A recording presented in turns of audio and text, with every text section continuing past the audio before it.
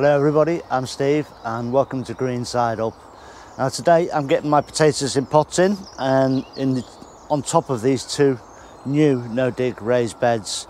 And I'm just setting the pots out now, and all I'm doing is sort of scurrying them in because I want these holes at the bottom covered with the compost so that when the plants grow on, the roots can come out into the soil.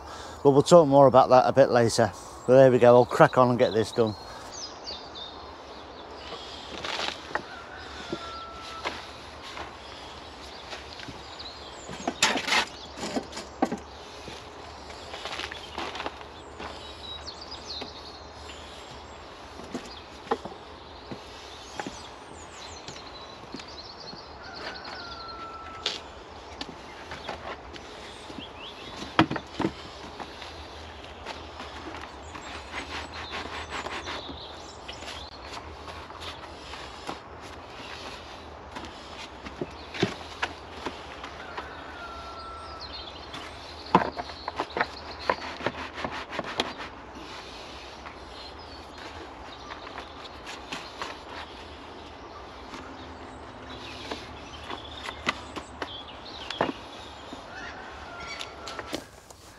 Now, I've grown in containers for, maybe 12 years or more in total in various methods, even right the way back to when I first started growing potatoes in our garden before I got this allotment. And I was using various different types of grow sack, and every year I buy a couple more and it was spreading and spreading. Then I got this allotment. Then I used some sacks down here I grew in the ground, and I grew whatever containers I could get my hands on. And then Allotment Diaries, Dan from Allotment Diaries, posted this method of potting them up in 30-litre tubs. And then the internet was away with this idea of the 30-litre pots growing in compost, and it's cracking. It gives you a really good crop. It's easy to manage, no earthing up, no digging the soil over.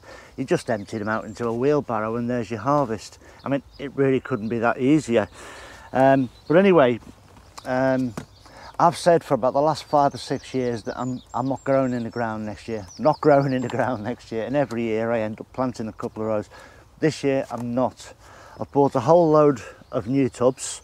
These are my old ones. And what I did with these, you can see I drilled some bigger holes in the bottom, and they've got the holes at the side which are big enough already. And that is, I put them in the soil and bury those holes at the sides. And what you've got then is, when you've got your potatoes growing away in there, the roots can get out and get into the soil underneath. And I've found that to be beneficial for a couple of reasons. It gets more feed from the soil underneath, and it also allows it to connect to the soil underneath and get water, moisture, which can be a problem in pots. There is another little hack for helping with the watering, which I'll show you later.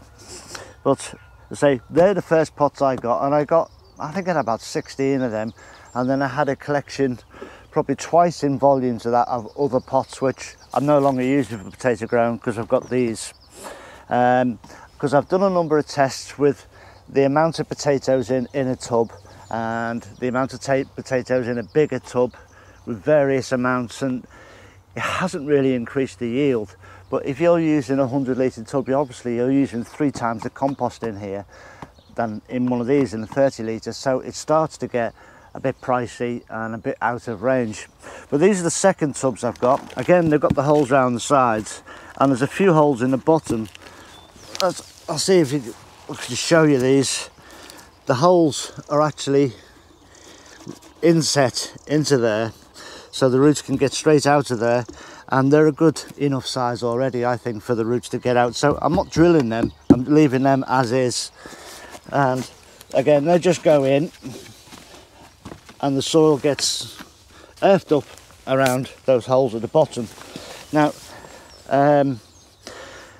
I've found you do get 1 or 2 roots going out of the bottom, but mostly they're going out of the side. What I find happens is that the roots will come out from the potato tube, hit the side of the pot, and then they start spiralling round like we know all roots do in a pot.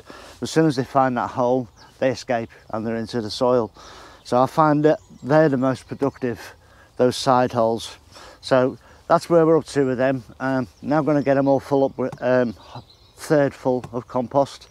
And for this first bit, I've got some green waste compost, and I'm going to go half and half with green waste compost and bagged compost. Right, I've got all these tubs now, and there's 64 of them. I've got all of them filled up about halfway. That's one spade of the green waste compost and one spade of the bagged compost. And next I'm going to put in some feed for the potatoes. Now, on the subject of seed potatoes, that there is solid starch, and it started to chit. That's a different story with chitting, but it's full of food, and as that photosynthesizes, it will reduce that starch. It's got a lot of feed in there already. Now, I'm only going to be putting 2 tubers in each bucket, so there's 2 plants basically, so I don't need to put a great deal of food in with this compost. I say compost, the way I reckon it, it works for about 6 weeks, and let's say first earlies are done in 12 weeks, second early 16 to 18 weeks, main crops anywhere after that 20 weeks. So they don't need a great deal of food. As I say, it's just for two plants.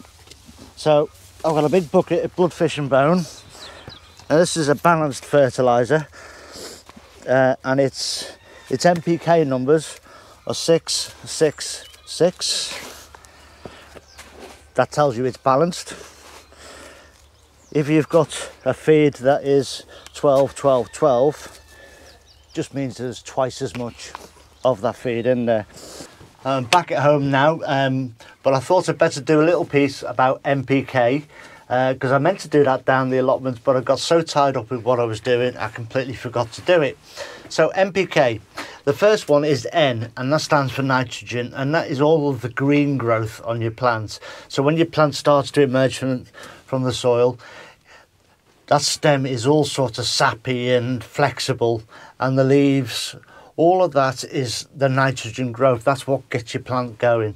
The second part of the NPK is the P, and that stands for the phosphorus, and that deals and promotes good root development. You need good root development to take up the nutrients to feed your plant to get it going. And the last one is K, and that's of the NPK, and that stands for the potassium. I think the K has got something to do with the chemical element symbols. I'm not entirely sure, but anyway, K stands for potassium, and that promotes good fruit and shoot growth, and it's also good for the overall health of the plant. So that's things like your Tomerite and your comfrey feed. So hopefully that will give you a better idea. There are 3 main macronutrients that your plant needs to get going. I think there's about sort of 17 micronutrients that they also need, things like manganese and iron. It's an endless thing when you start to look into it.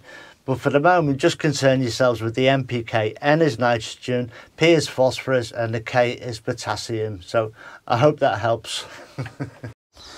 So I now have the buckets half full.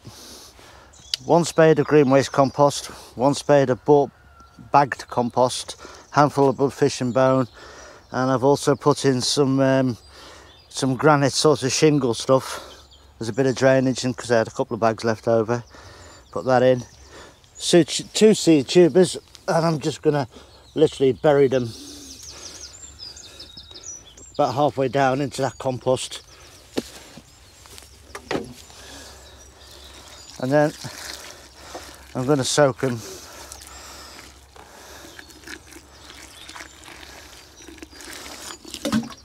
Right, now that's soaked, I shall fill this pot up.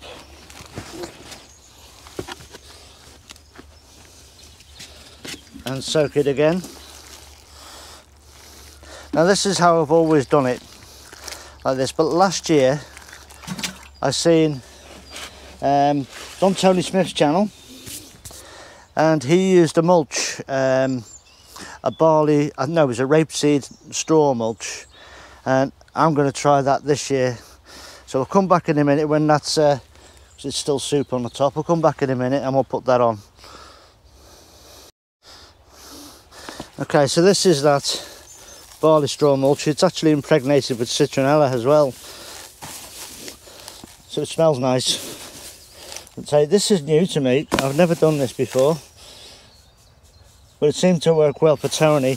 And Tony actually got this from another Tony. It's all the Tonys, isn't it? Tony O'Neill from Simplified Gardening. So I went and had a look at his as well. Just, you know, you just want to see all of it. So I'll put both the links for the videos in the description. So I reckon that's it. I'll cover that over, and then just to finish it off, put my rose on my watering can this time. Just wet that down as well. And I believe this should sort of mat together.